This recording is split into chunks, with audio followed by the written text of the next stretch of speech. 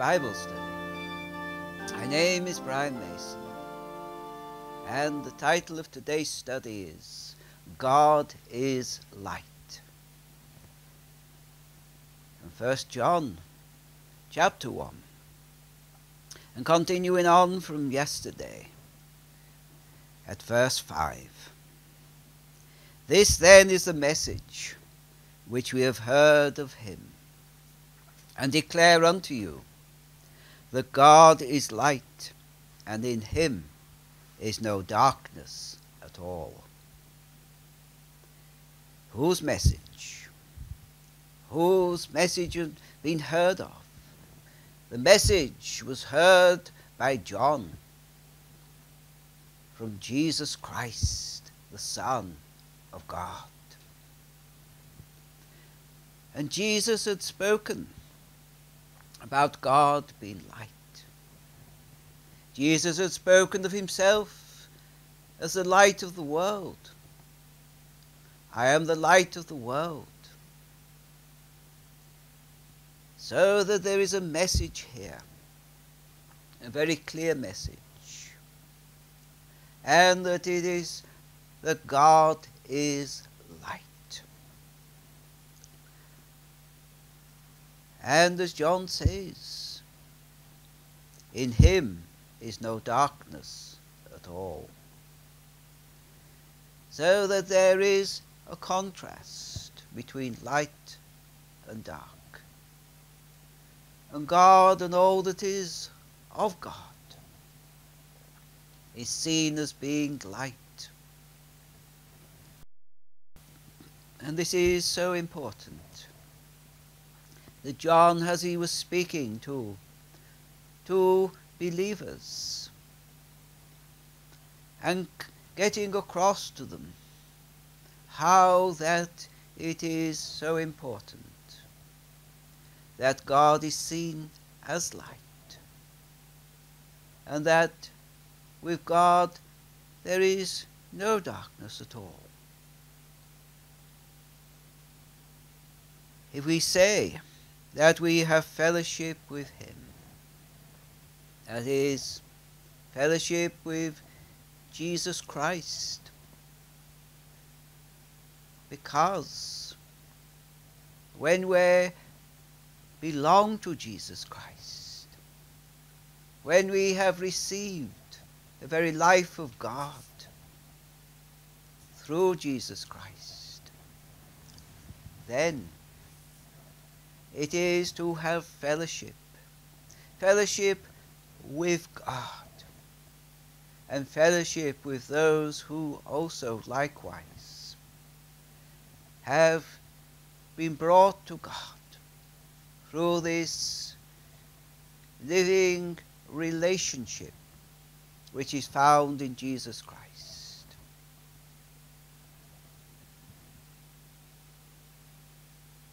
And because of this, there is no walking in darkness. And if we say that we do, then what does the word make clear? If we do walk in darkness, John brings out that we lie and do not the truth. And who is the truth? What is the truth? It is of Jesus Christ himself, who said, I am the way, the truth, and the life. No man cometh unto the Father, but by me. And John had recorded that in his gospel.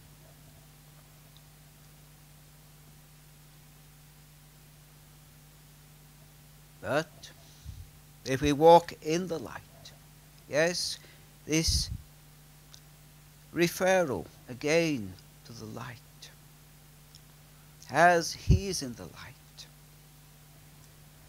because Jesus, the one who said, I am the light of the world,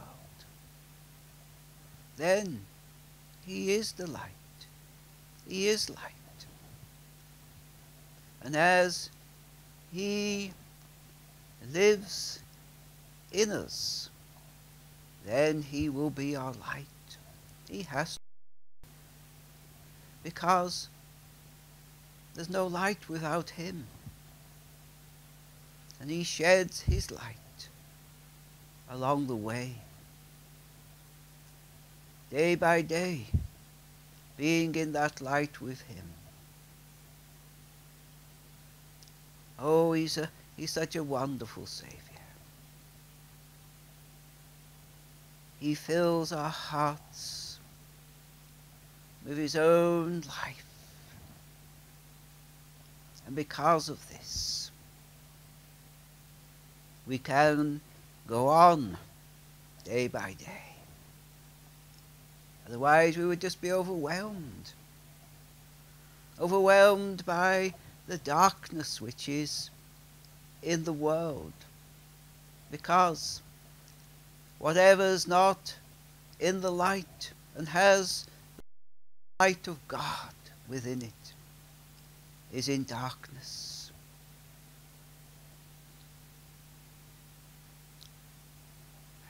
We have fellowship. Yes, John makes it so clear that when we are in the light with Christ, then we're in fellowship, not just with God, but with those who also likewise are in Christ, because Christ is their life also. And walking in the light, the blood of Jesus Christ, his Son, God's Son, cleanseth us from all sin.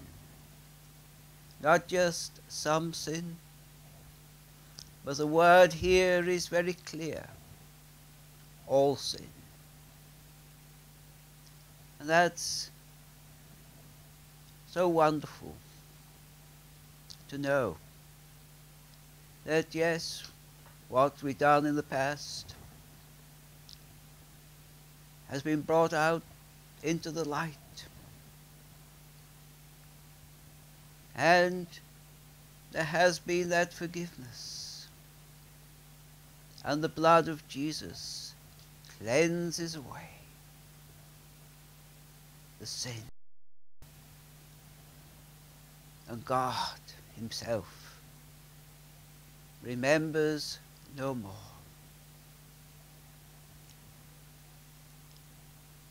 Verse 8, if we say that we have no sin, we deceive ourselves, and the truth is not in us. Yes, there we are. Not to deceive ourselves, but to know our position in Christ. That we are seen by the Father in Christ, and the blood of Jesus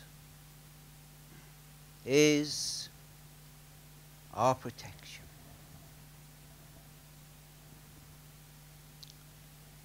If we confess our sins, he is faithful and just to forgive us our sins and to cleanse us from all unrighteousness.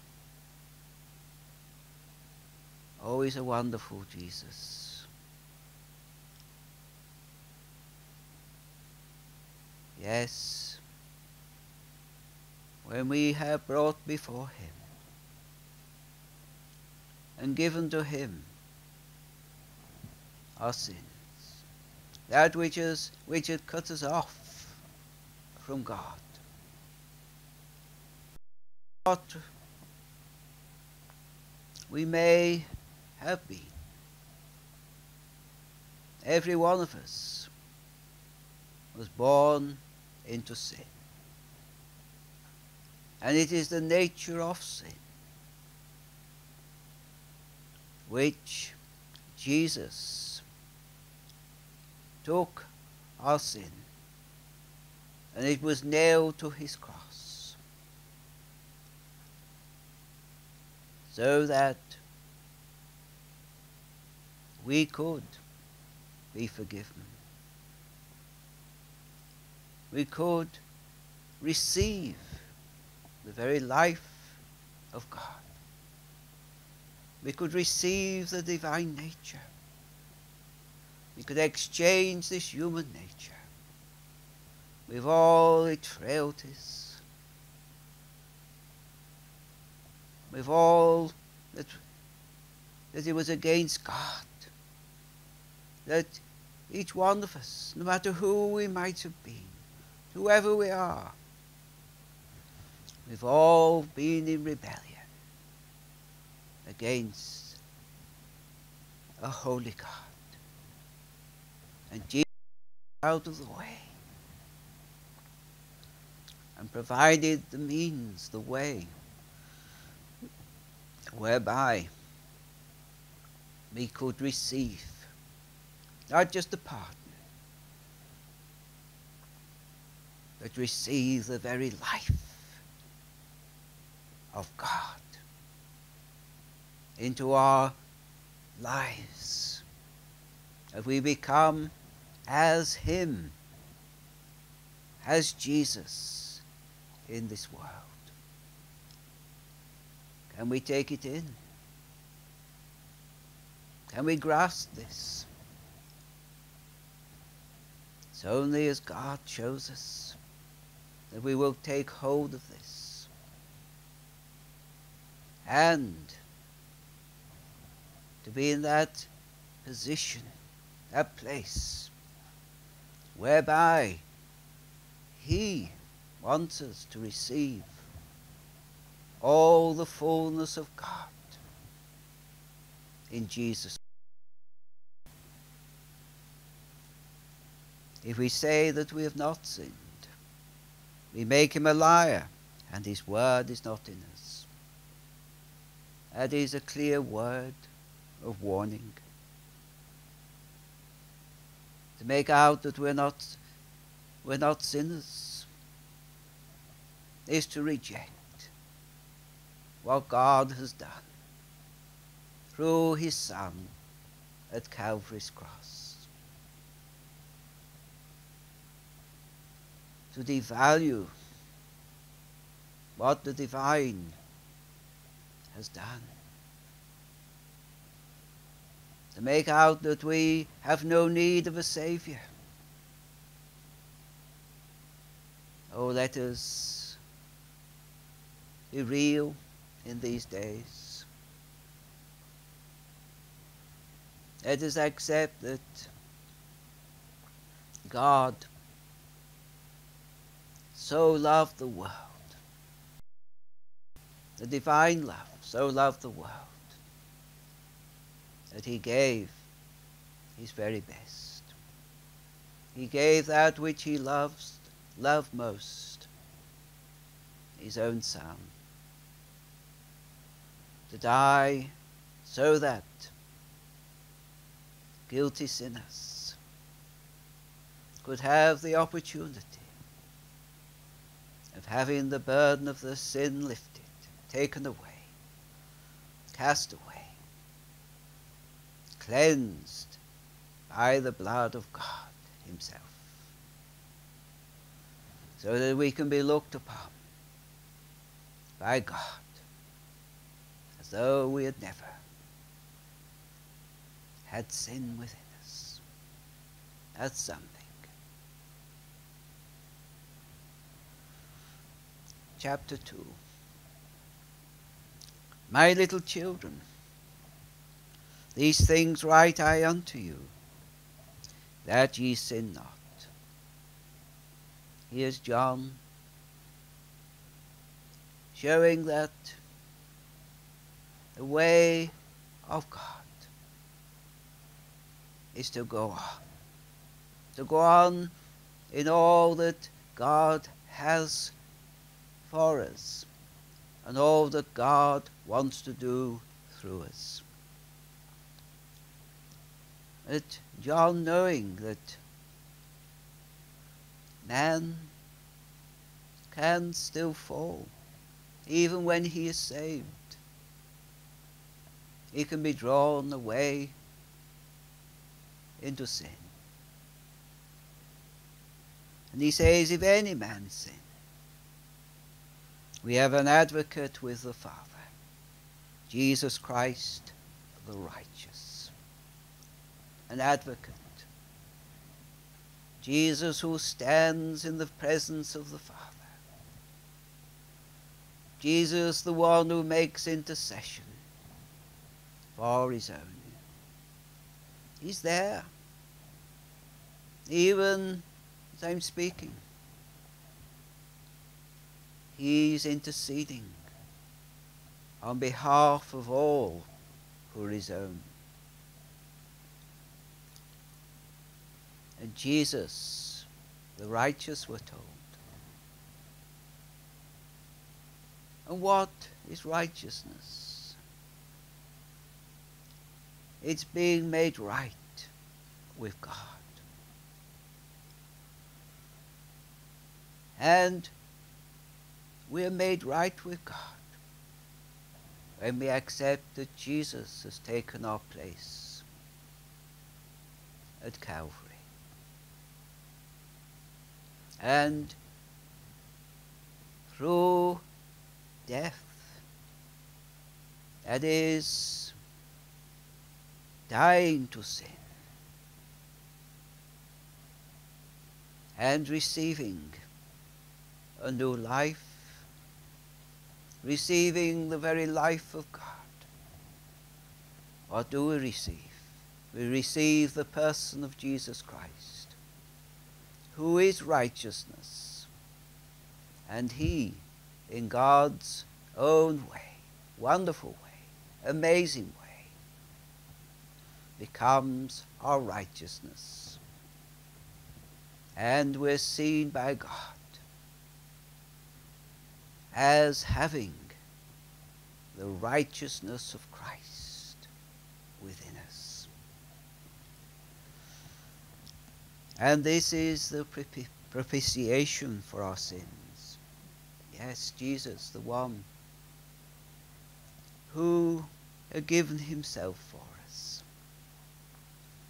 And not just for ours, no, but also for the sins of the whole world. Jesus died for you. He died for me. He lives for you. He lives for me. And he's done that for the whole world. For those who've gone before. For those who are currently in the world.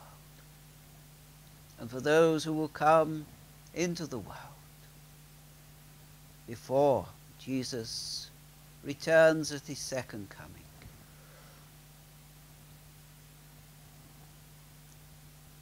But having said that, there has to be that acceptance, that personal acceptance, that Jesus did this for each one. Because unless there is that acceptance that Jesus died for me, his death is of no value whatsoever to the one who does not accept that Jesus died in their place, died for their sin,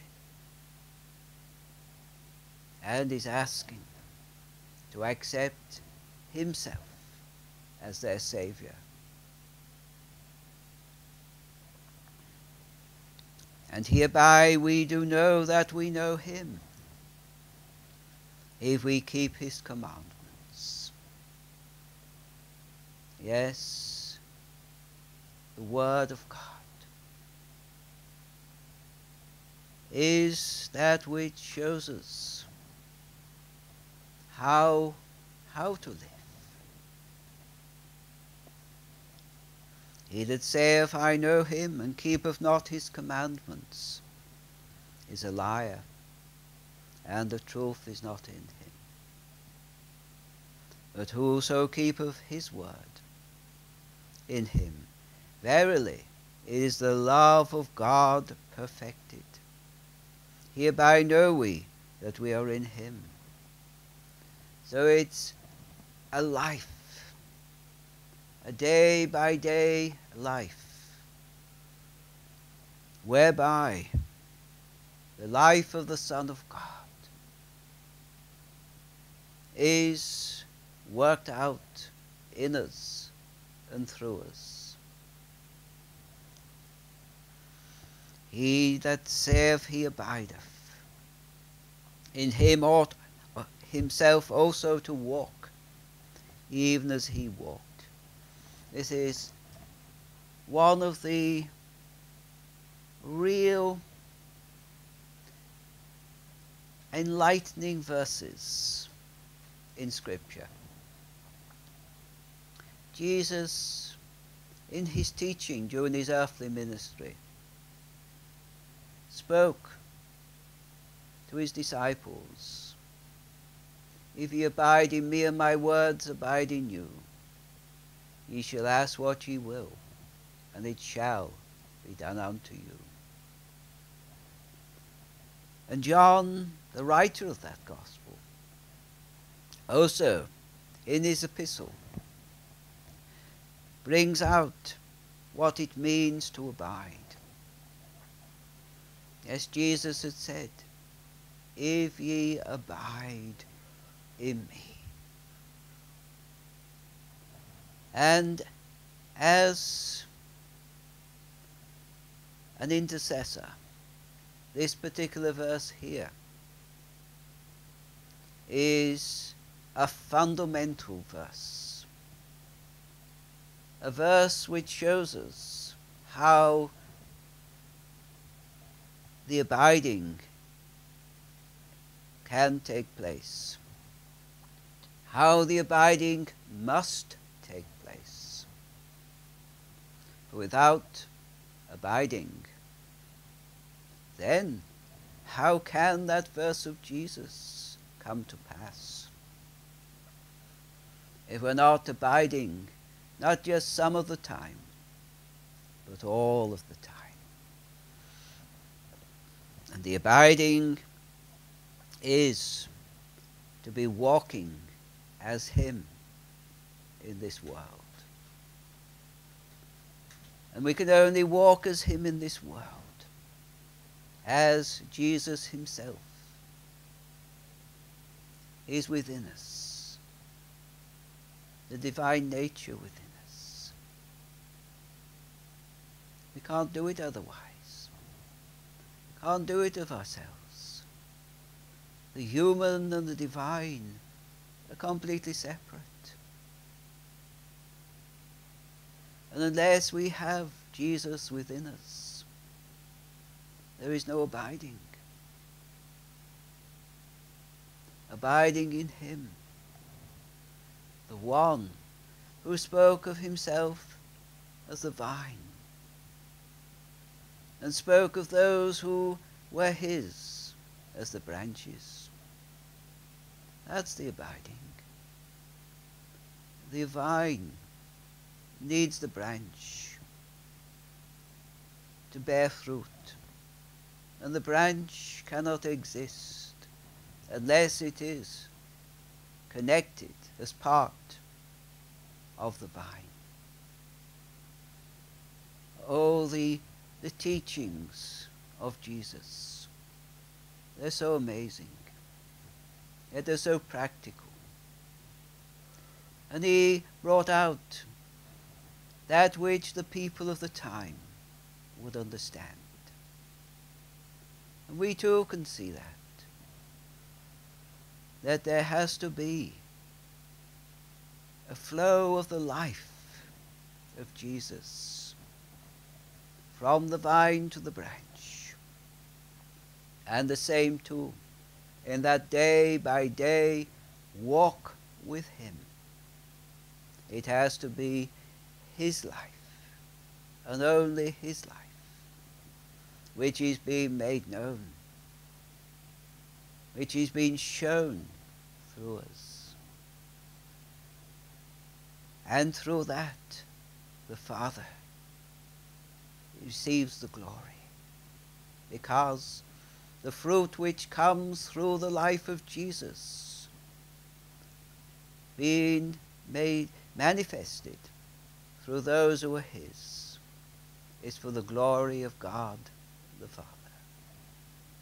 Father, our hearts rejoice that in the word that John has brought before us, there is that understanding of what Jesus has done, who Jesus is, and that what you want the Christian life to be, the life of thy Son, living in and through those who are his, so that his life is reaching out, through whom he lives, showing the life of God, the love of God, and all that is done is for thy glory. And that too, the blood of Jesus still cleanses from all sin and all stain.